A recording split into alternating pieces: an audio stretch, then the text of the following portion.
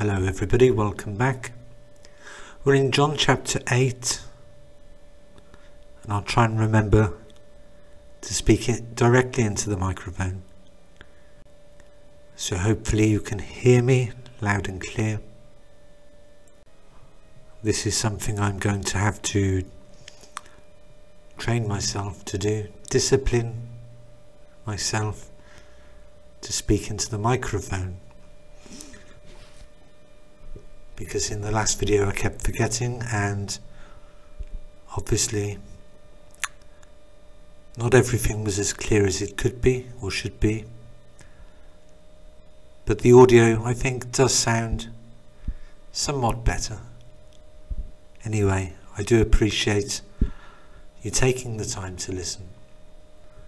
We're going to talk about the woman they had set in the midst, the woman of John chapter 8.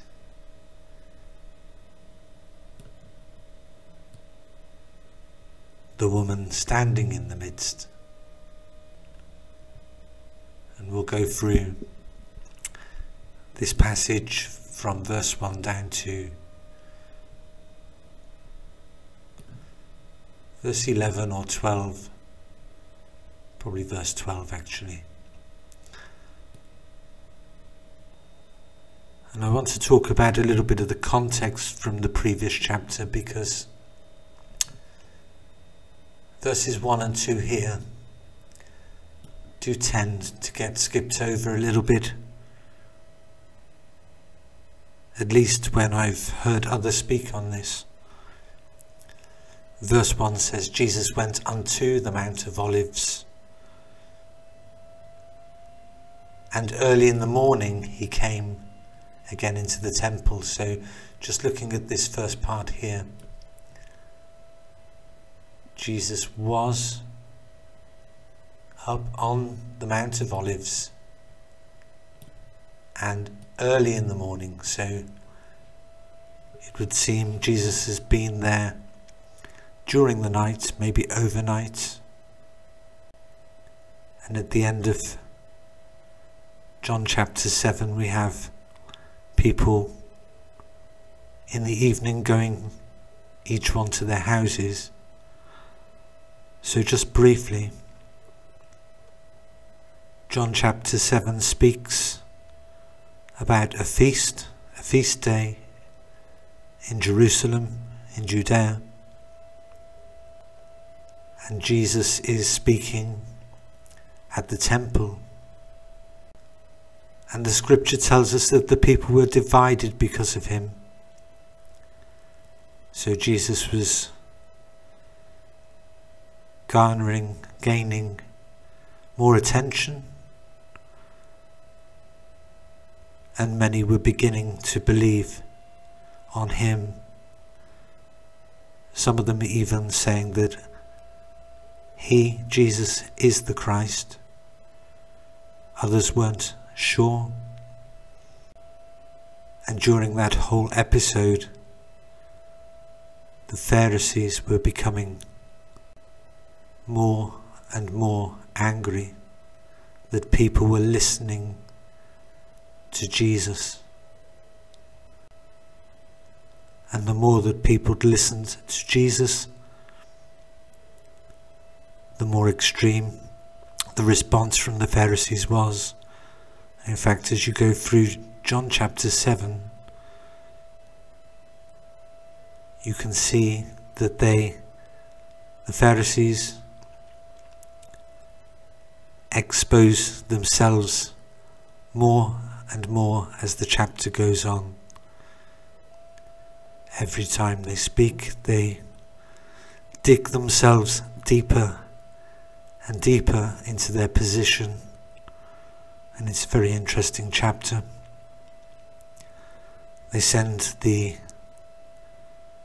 officers of the temple guards or police, however you want to describe them, but the officers of the temple, they send them out to arrest Jesus. And when the officers come back without him, they're really annoyed. They're really annoyed and demand to know why they haven't arrested him. And the officers say something like, "Never have we heard one speak such as this one before," or "Never have we heard a man speak such as this before." And as the Pharisees begin working themselves up into quite a tizzy, Nicodemus, who's also a Pharisee, is there with them,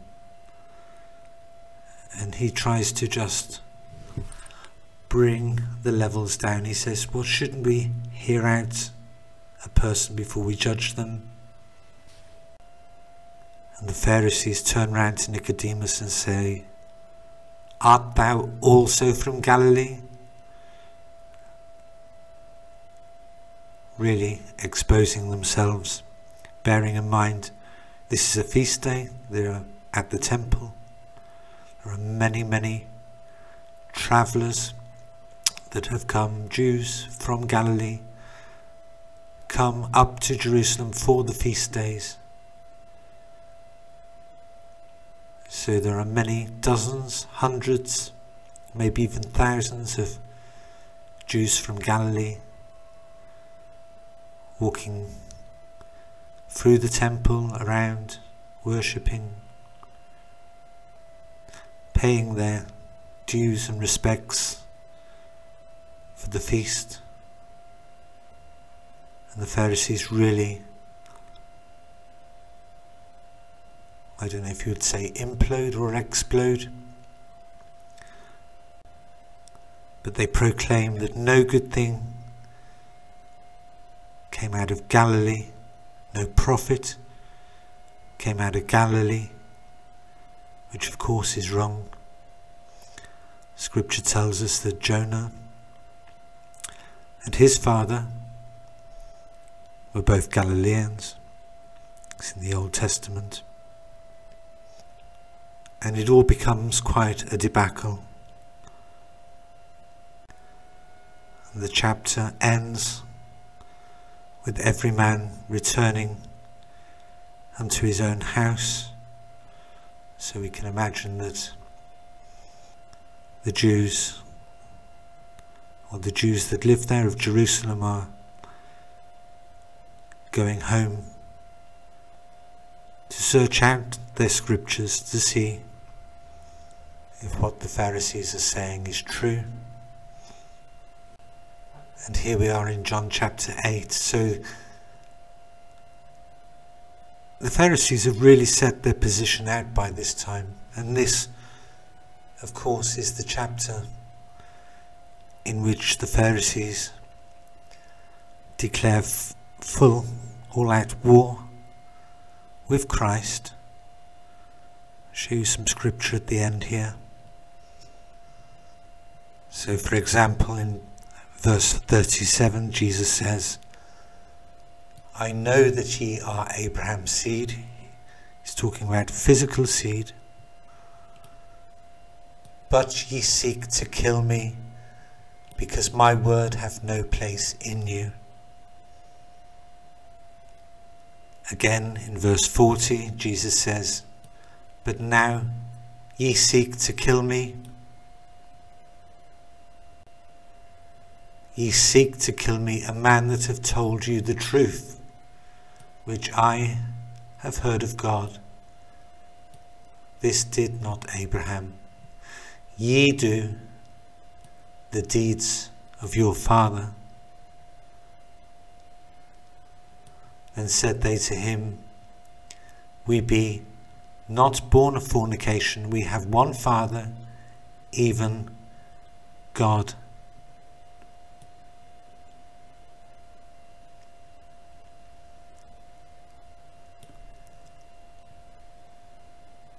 Going down to verse 44, Jesus says, "Ye are of your father, the devil." So the Pharisees think they worship the God of Abraham, Isaac and Jacob, and Jesus says, "No, you don't. Ye are of your father, the devil." a murderer from the beginning. No truth in him. A liar and the father of it, a father of lies.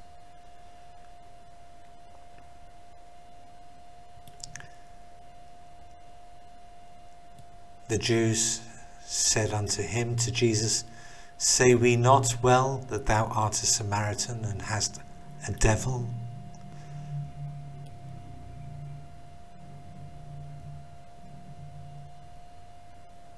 And then, as we go down, at the end of the chapter 8 here, then took they up stones to cast at him.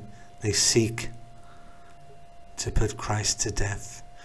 But Jesus hid himself and went out of the temple, going through the midst of them, and so passed by.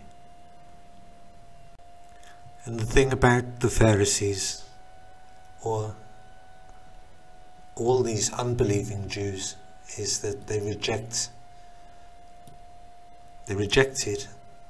and unto this day still reject, the Trinity.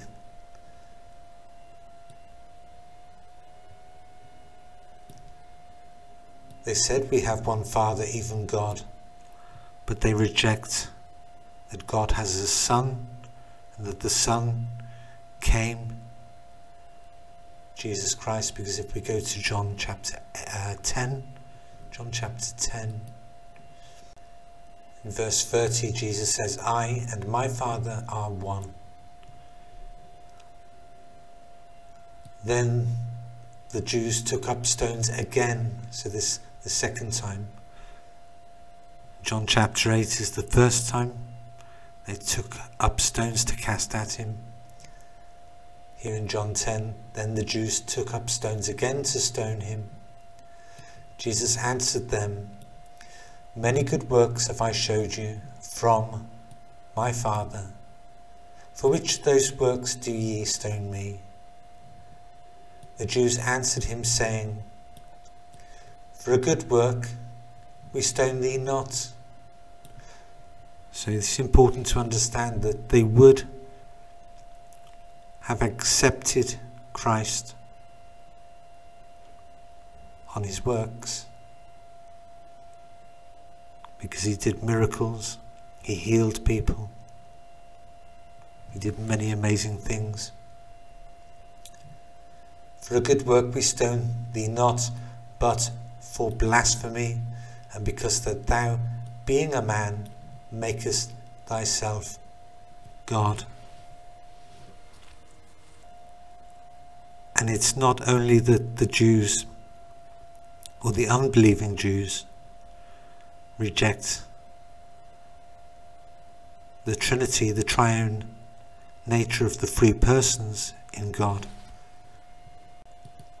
But if you do any research on Judaism, they also reject that God is male. So two things about Judaism and why it can't be accepted to God. Denial of the Son and the Trinity, and denial that God is male. That's the context. The context coming into John chapter 8 is that the Pharisees had already began in their mind to make war against Christ, and here in John chapter 8 they're actually going full out to declare war against him, culminating in them picking up stones to stone him at the end of this chapter. So Jesus went unto the Mount of Olives, and early in the morning he came again into the temple, and all the people came unto him, and he sat down and taught them. So what do these first two verses tell us? Well, the Mount of Olives is at the eastern side of Jerusalem. It's a fairly sizable hill. It looks down over the Temple Mount, which is kind of immediately below it, and then beyond the Temple Mount you have the city with the houses laid out. And you can look at this on Google Maps or Google Earth or whatever. There's ways you can look at the layout of Jerusalem, the Temple Mount and the Mount of Olives online. And it's pretty much still laid out today as it would have been then, with the houses facing east, facing toward the temple, or the Temple Mount as it is today. So early in the morning, sunrise or thereabouts, maybe just a little bit after, the sun is behind Christ as it's rising, as Jesus is walking down from the Mount of Olives. He's overlooking the Temple Mount and the houses of the city of Jerusalem, and he has the light behind him, so the city is just being lit up in front of him. And I think this may be relevant because in the next verse, the scribes and Pharisees brought unto him a woman taken in adultery and had her set in the midst.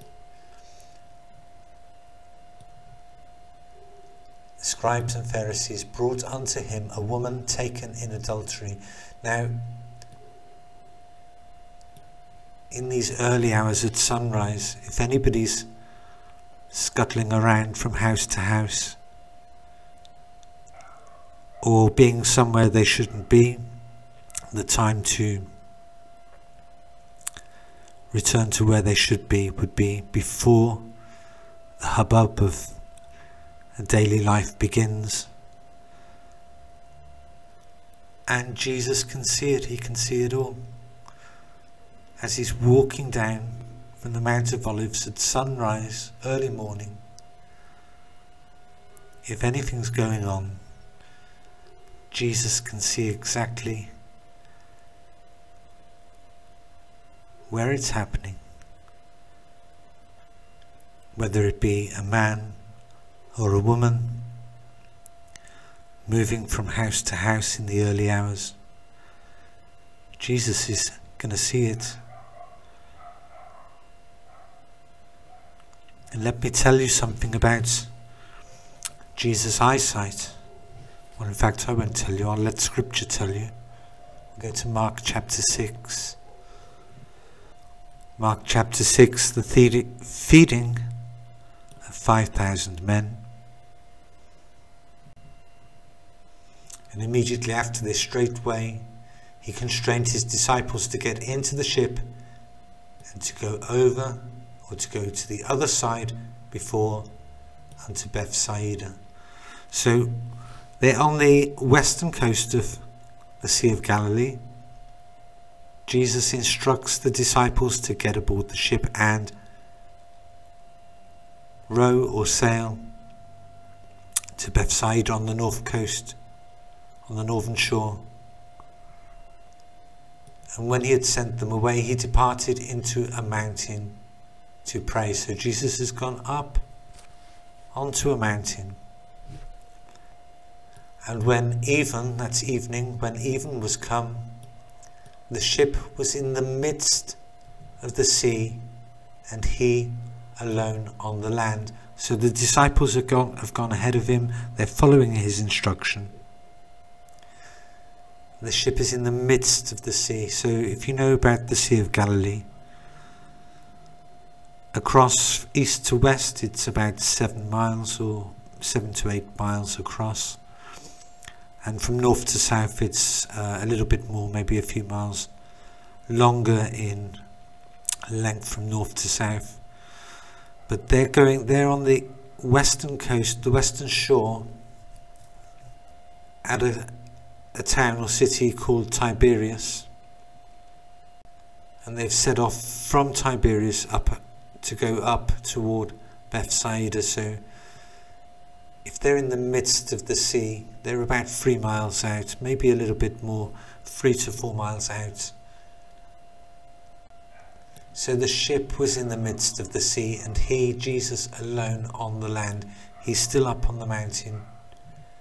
And he saw them toiling in rowing, for the wind was contrary unto them, or contrary unto them. So, Jesus' eyesight,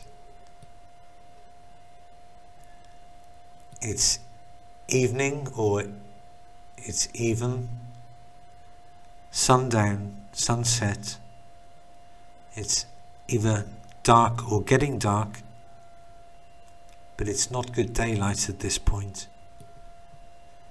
The ship is maybe about 3 miles out, 3 miles, and it's running into a storm. We know this is a storm that it's coming into. And he saw them, not the ship. It wasn't just the ship Jesus saw. He actually saw the people on the ship toiling in rowing. Think about this. 3 miles out, which this is supernatural eyesight. 3 miles out he can see men. It's not clear daylight, it's evening, the sun's going down, and also the ship has already, because they're toiling, it's already hit a storm. So he can, in the dark, he can see men in a ship 3 or more miles away in a storm. That's Jesus' eyesight. That's amazing, yeah? So let's go back to John 8. So early in the morning, I don't even think it matters that he's got the sun up behind him, but the sun would be lighting up the front of all these houses on the other side of the Temple Mount. He would see them from his elevated position on the Mount of Olives. Also, he's been there all night, so he knows even in the dark he can see. If he was sat there watching, he would know exactly what's going on.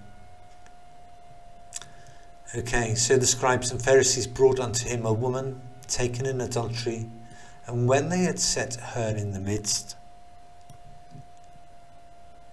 they said unto him, unto Jesus, Master, this woman was taken in adultery in the very act. Now Moses in the law commanded us that such should be stoned. But what sayest thou? Well, by the law, both parties would be the accused, not just the woman. I know other people have pointed this out as well before, but it's very true. The law demands that both parties be tried. And look at this, Moses in the law commanded us. Well, the law commands that such should be stoned. Moses was told by God to give the priesthood to Aaron and Aaron's sons, and the instruction of building the tabernacle, and the instruction for the garments for the priests, and the instruction for the priests to take offerings for sin. and so on and so forth, and the sacrifice and the sprinkling of blood and the washing of the utensils, the bowls and basins, etc. So Moses didn't exactly command that the woman be stoned, and in fact there is no stoning of any woman in the Old Testament. Or let me rephrase that. Well, no, there is no stoning of a woman, but there's no stoning of adulterers in the Old Testament by the congregation of Israel.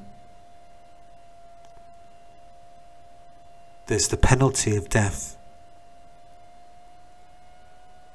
under the law,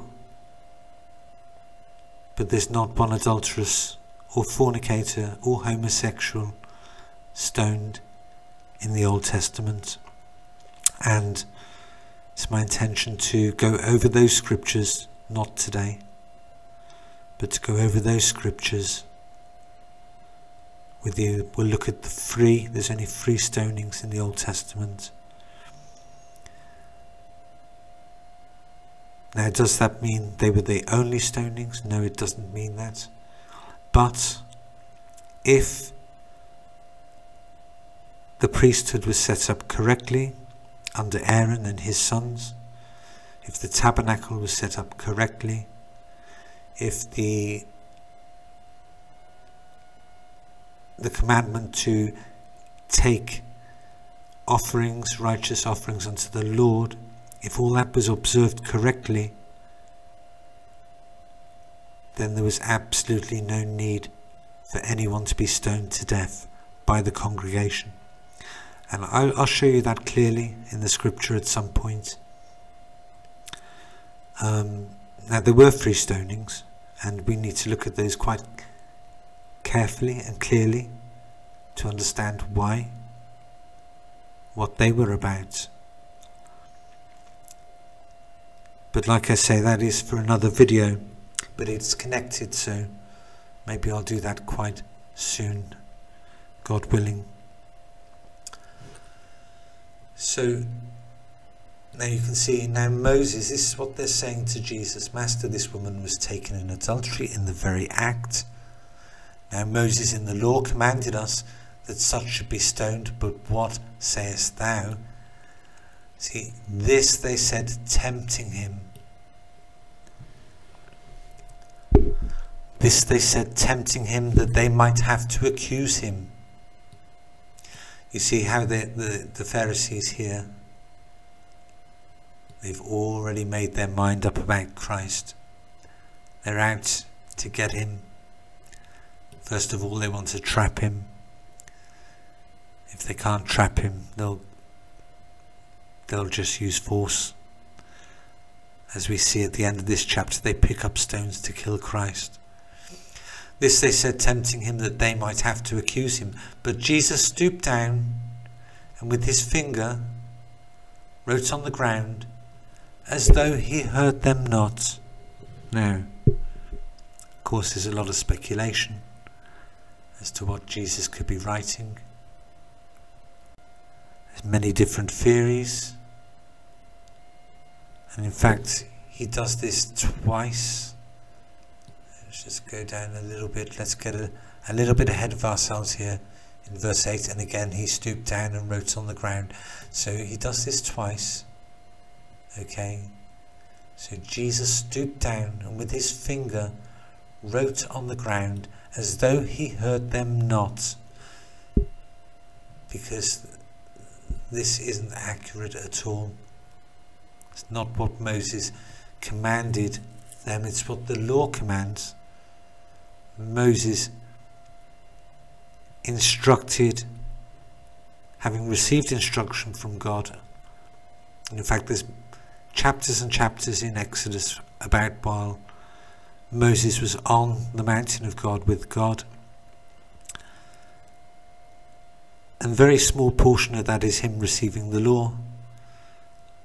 But there's chapters and chapters of him receiving instruction on the tabernacle, the priesthood, the garments, etc., the sacrifices, and so on and so forth. So there's a number of things he could be writing here. I think it's about Psalm 50. I'll show you what I mean. We'll go to Psalm 50 and have a quick look. Okay, Psalm 50 is Psalm of Asaph. Now I've got to remember, because I haven't looked at this for a while, but okay, verse 4. He shall call to the heavens from above, and to the earth, that he may judge his people. Gather my saints together unto me, those that have made a covenant with me by sacrifice, and the heavens shall declare his righteousness, for God is judge himself. Selah. So it's interesting that the Pharisees are trying to make Jesus the judge in this matter, because they don't believe that he is God. Hear, O my people, and I will speak, O Israel, I will testify against thee. I am God, even thy God. From verse 14, offer unto God thanksgiving, and pay thy vows unto the Most High, and call upon me in the day of trouble. I will deliver thee, and thou shalt glorify me. But unto the wicked God saith, what hast thou to do to declare my statutes? What hast thou to do to declare my statutes, or that thou shouldest take my covenant in thy mouth? Seeing thou hatest instruction, and castest my words behind thee. See, this is what the Pharisees and the scribes are doing. Scribes are there as well, remember. They're declaring God's statutes and taking his promises in their mouths, but they hate instruction. They're not there to receive instruction from Christ. They're there to tempt him, to trap him. Seeing thou hatest instruction, and castest my words behind thee. This is describing the John 8 Pharisees and scribes to a T.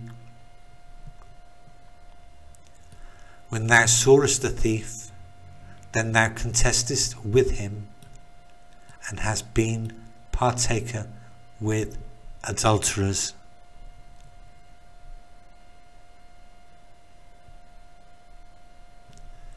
Thou givest thy mouth to evil, and thy tongue frameth deceit.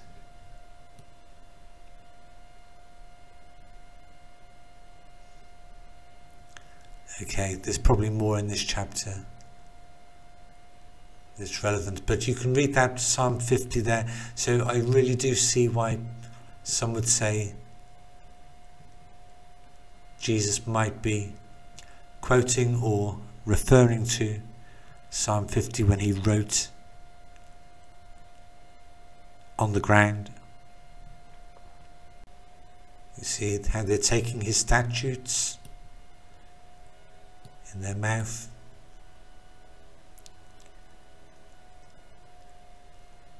but they're not coming to him. They're appearing to come to him for instruction on the matter, but they're not. They want to cast his words behind them. Psalm 50 says so. Yeah, I can see that. I can absolutely see that Jesus might well be referring to Psalm 50. Some people say we don't really know. He could, of course, just be asking,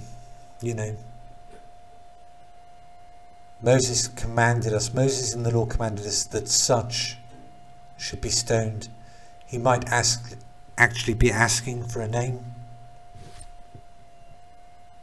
But I don't think so, because Jesus stooped and with his finger wrote on the ground as though he heard them not. So my initial thoughts were maybe he's asking them for a name. Give me a name of any adulteress stoned by the congregation of Israel in the scriptures. Because they'd have to prove it through the scriptures, you see. But as though he heard them not, so probably not. Maybe he is just writing a reference to Psalm 50. So when they continued asking him, he lifted up himself and said unto them, He that is without sin among you, let him first cast a stone at her. And again he stooped down and wrote on the ground. Now, I would suggest, it's only a suggestion, because we don't know what he wrote on the ground exactly. I would suggest he wrote a name.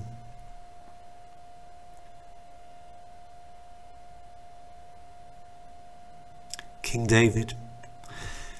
King David was not without sin.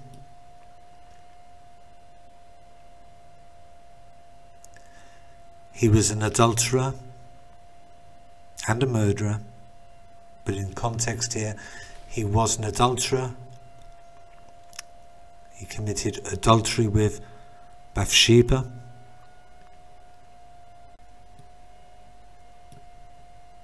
And if that's the name he wrote, or the thing he wrote on the ground, he would be implying that they would have had King David stoned to death according to their doctrine.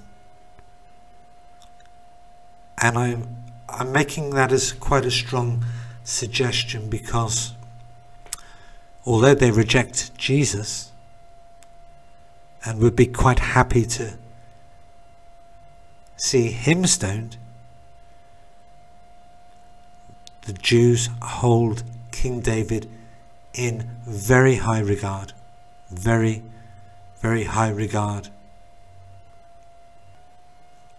And I think it would have been fairly shocking if that indeed was what Jesus might have wrote on the ground here, just the name King David.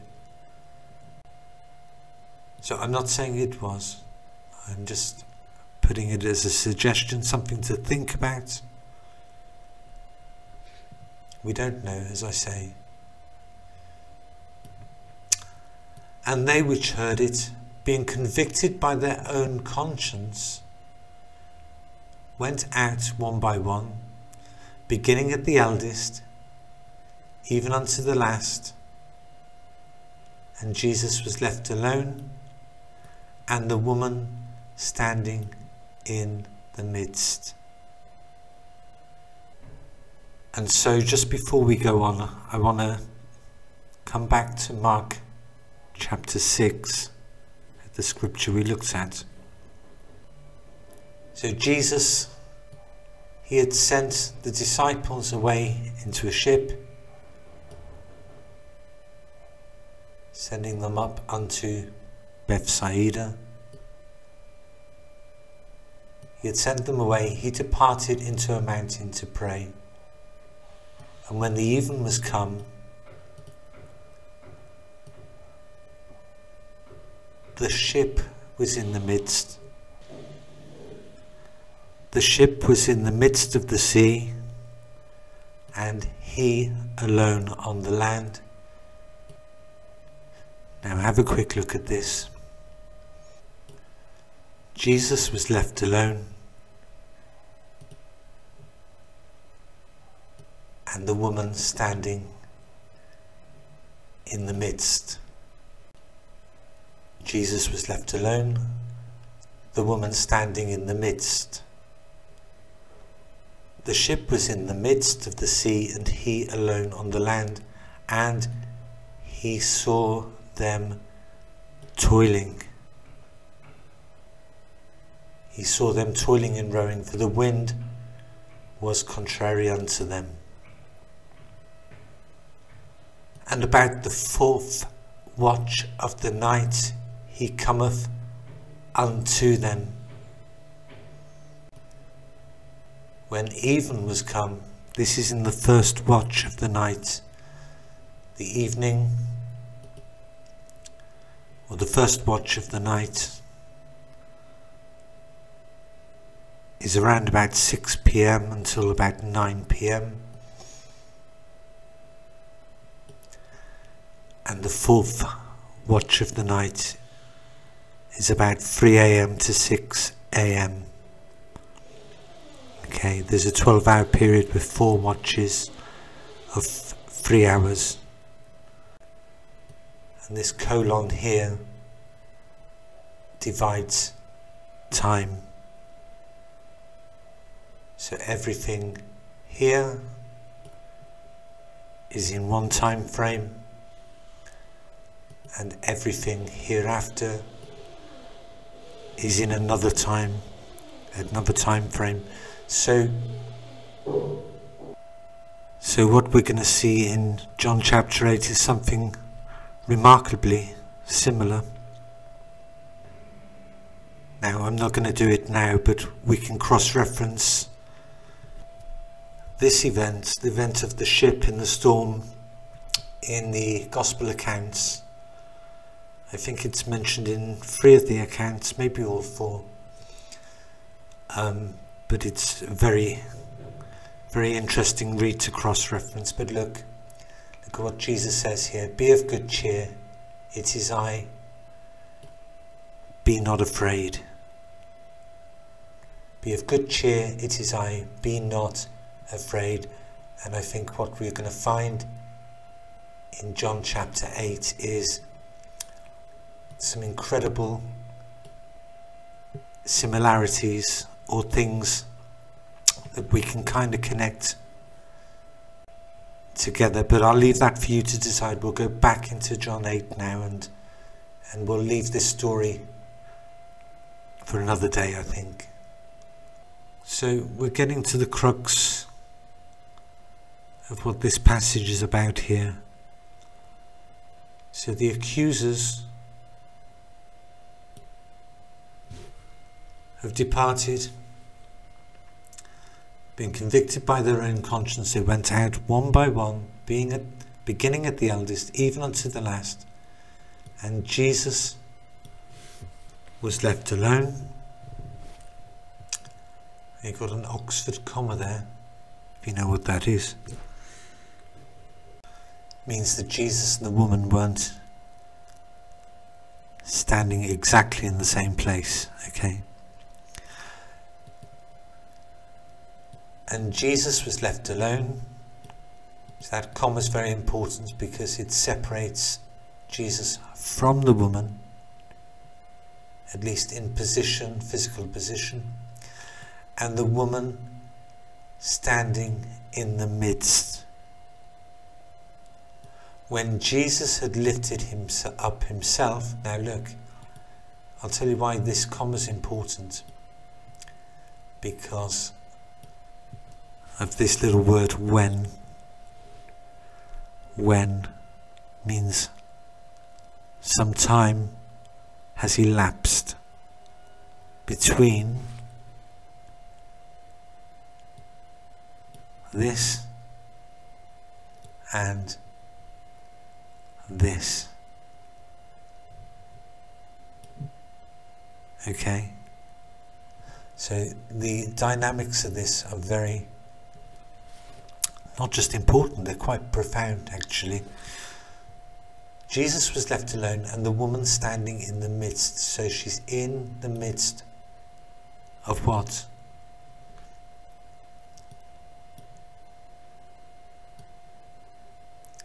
She's in the midst of the temple. Okay, she's inside, they're in the temple. See, he came again into the temple. He sat down, he taught. The scribes and Pharisees brought unto him a woman, okay, and they had set her in the midst of the temple, So Jesus is sat. He's sat and he's alone. The woman is standing in the midst of the temple. Now think about this. Her accusers have left. They've departed one by one. They went out one by one, out of the temple. And when Jesus had lifted up himself, he saw none but the woman.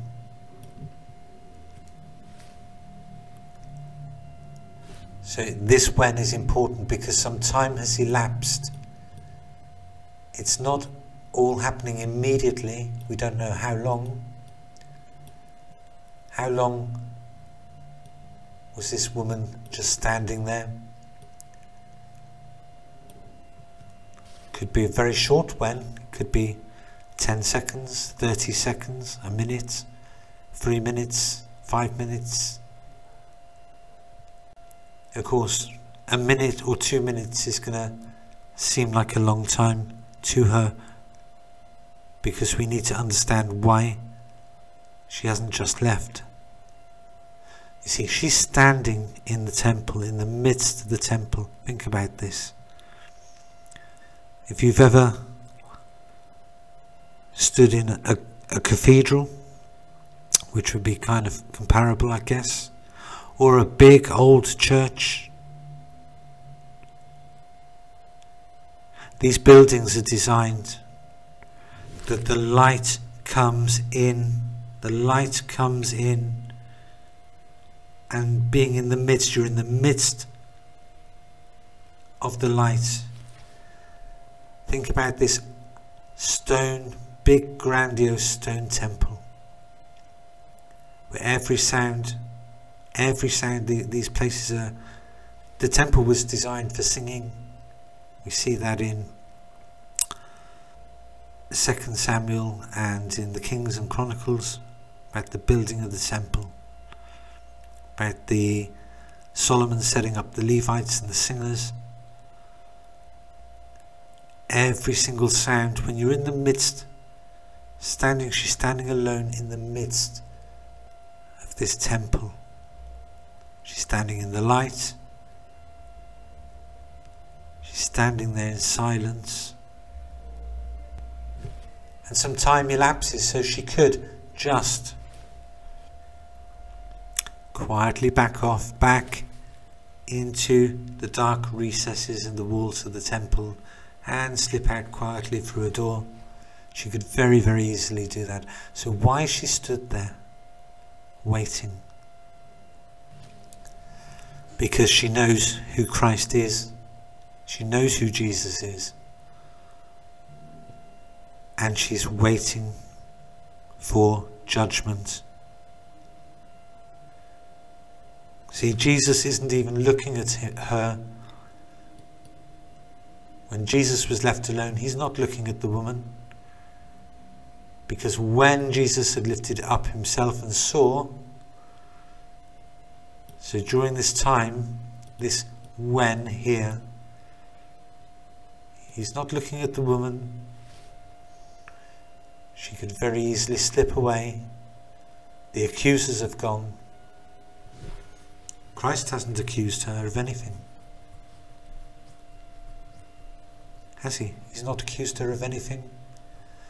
But she knows who Christ is. And she's waiting a judgment.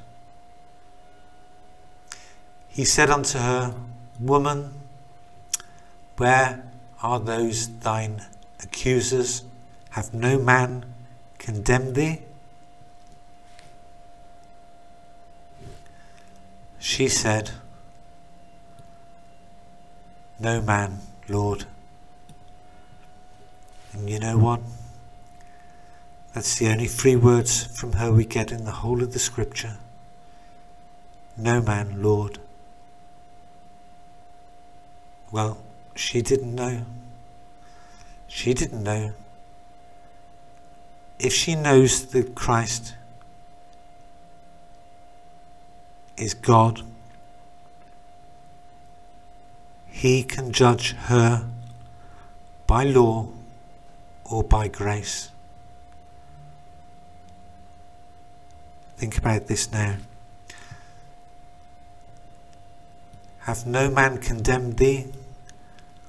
No man, Lord. She's calling him God. Because first of all, Jesus never accused her. The Pharisees and scribes brought her to be judged by the law. This is important, and this goes back to the stonings in the Old Testament. When the congregation bring the accused to God to be judged by the law, the result is death. So she has no idea if he's going to judge her according to the law, or judge her under law, or judge her under grace. So by saying no man, first and foremost, she's acknowledging Jesus Christ as God. And of course, by calling him Lord, his name is Lord. A whole ton of Old Testament scriptures attest to the fact that Jesus' name is Lord. It's not a title, it's his name. Now, most likely he would have judged her under grace. He saved her life when he wrote whatever he wrote on the ground. He saved her life. She's simply acknowledged him as God. And she stood there. When she stood there, when she could have walked away, she was putting her faith in his grace. And she verbally now says, acknowledges that he's God. And Jesus said unto her, neither do I condemn thee. Because she's just shown herself to be a believer. And there's no condemnation for those in Christ. Neither do I condemn thee. Go and sin no more. Now look. Go and sin no more. Oh. What a minefield of legalism and false doctrine that little expression there brings up amongst so many. You know, go and sin no more. So the legalists will say, there you are, he's told her never to sin again. If she does, she's going to lose her salvation, etc., etc., etc. We know that's not true. That's not the gospel. So he says, go and sin no more. How are we supposed to interpret that? So some will say that he's advising her not to not to allow herself to be put into situations that are traps, that are going to get her into these kind of trouble. And he's instructing her not to do the same type of sin again. Now, I think that's fairly reasonable. But we've got to interpret Scripture by the gospel, not by private interpretation, which is what the legalists do. They're not interpreting Scripture by the gospel. Go and sin no more. If we interpret this by the gospel, then we would say that Christ sees her sin no more. Okay, and I'm going to give a scripture that will back up what true grace believers believe, that this is not an instruction never to sin again, or that she might lose her salvation. Let's go to John 15. Jesus speaking, John 15 verse 3 says, "Now ye are clean through the word which I have spoken unto you." So, a couple of things here. Now, it's immediate. This is immediate now. It's not future, it's present.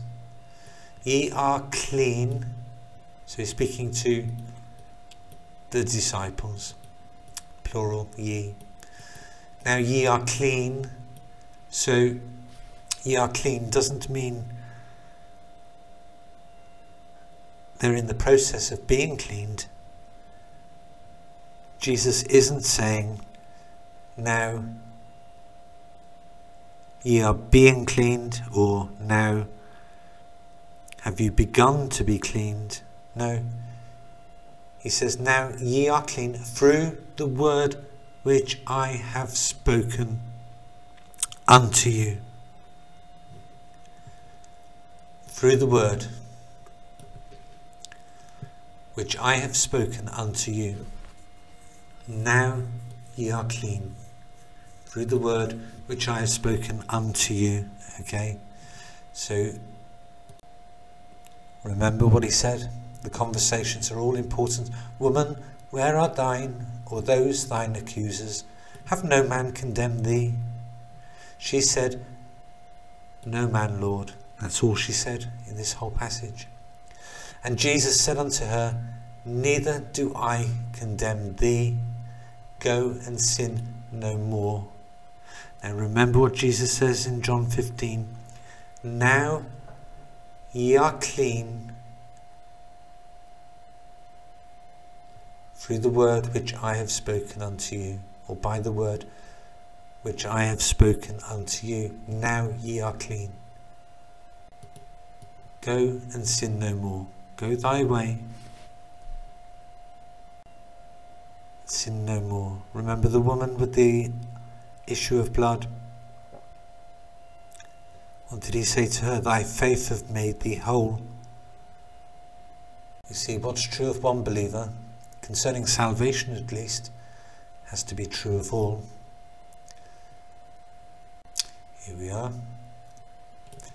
The woman with the issue of blood who touched his garment in faith. Jesus said unto her, daughter, thy faith hath made thee whole. Go in peace, and be whole of thy plague. Be whole of thy plague. There you are. Go and sin no more. Go in peace and be whole of thy plague. Now, does that shed light on that scripture?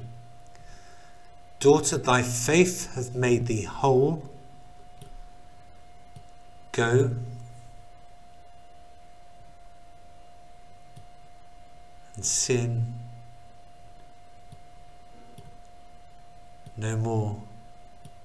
Can you see it? Go in peace and be whole of thy plague.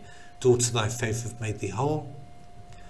Go in peace and be whole of thy plague. Let's go back to John 8. He always says go, doesn't he? Jesus says go. He always says come or go. Have you noticed that? Go in peace and be whole of thy plague, and sin no more. See, do you get it? Are you getting that? Are you picking that up? Yeah. Pick it up, grasp it, keep hold of it, because you got two women saved by faith. The woman here, the woman in the midst. I'm not going to call her the adulterous woman. Did you notice that? I don't call her that. Why? Because Jesus said go and sin no more. She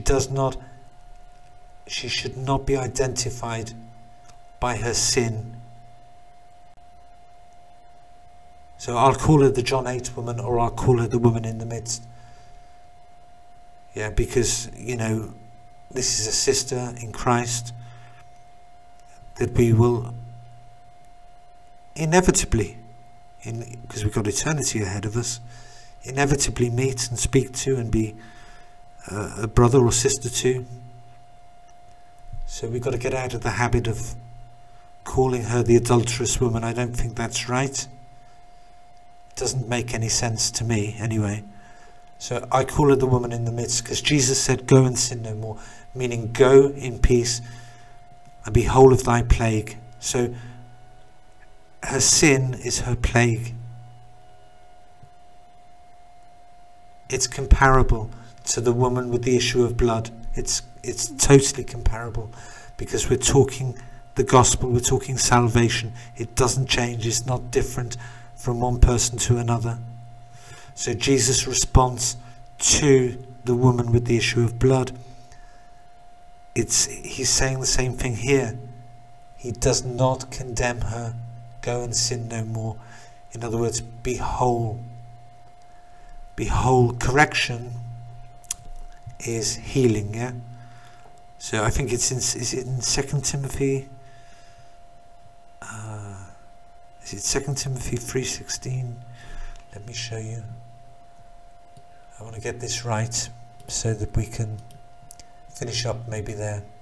2 Timothy 3. There we are. I've been looking at this recently. Okay. Correction. Let me tell you what these things are. Okay? Because we divide to understand the parts, and then we put the parts together again to get the meaning. So, all scripture is profitable for doctrine. That's the gospel. I will go through this in more detail at some point, but just quickly, doctrine is the gospel. That's what the Bible is for. It's a book of salvation. The doctrine of the Bible is salvation. It's the gospel. Reproof, and I'm going to prove this. Reproof means we reprove the doctrine by using other scriptures. So if there's a scripture that says one thing, we reproof. I know people think reproof here means something else. It doesn't, and I'm going to show this in another video. So doctrine is the gospel. Reproof means proving the gospel, reproving the gospel with whatever, as many scriptures as you can. Correction, these things are all in sequence. The gospel for salvation, or the gospel for the doctrine for preaching the gospel, reproving the doctrine of the gospel so that people believe it, then on belief, correction, which is healing. And I'm going to show this in scripture, not today though. Correction is healing by the gospel, by Christ, and instruction in righteousness then after the gospel, salvation, healing, instruction in righteousness then is to go ahead and serve God. Amen. Anyway, I'm going to leave that there. I think I was going to go into something else as well. I'm not going to do that today because, wow, another long video, but it's all good. Hopefully I've spoken mostly directly into this microphone so you can hear me, and hopefully the sound quality has improved for you, which would make me happy. It really would if the quality is better. I'm going to make the quality better still when I'm still in my echoey space, and I'm going to be buying things and moving things around, but that's all in God's timing. So yeah, I'll leave it there. That's the woman in the midst, and there's another woman in the midst in scripture as well, and I'm not going to go into that now, I don't think, because yeah, it's connected though, so I ought to, but I want to leave that there, John chapter 8, as that thing on its own. Okay, the woman in the midst, a woman standing in the midst. Amen. May the grace of our Lord Jesus Christ be with you all. Amen.